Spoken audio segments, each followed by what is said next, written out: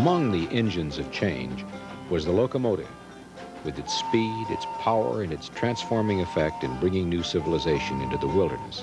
The locomotive became a symbol of the Industrial Revolution.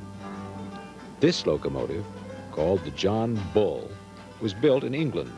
Americans imported it in 1831 for use between Philadelphia and New York City on one of the first railway routes in the United States.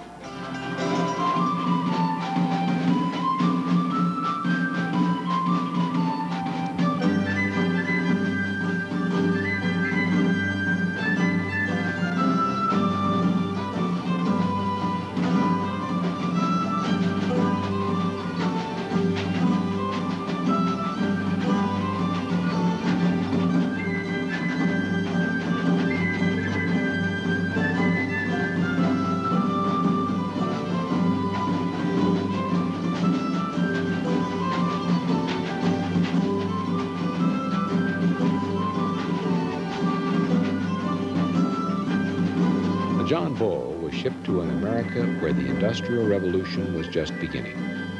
The men who assembled the locomotive after its arrival had never seen one. The people who rode in the cars it pulled had never moved so fast. Americans adapted quickly to the new machines and then changed the machines to better serve a rapidly expanding society.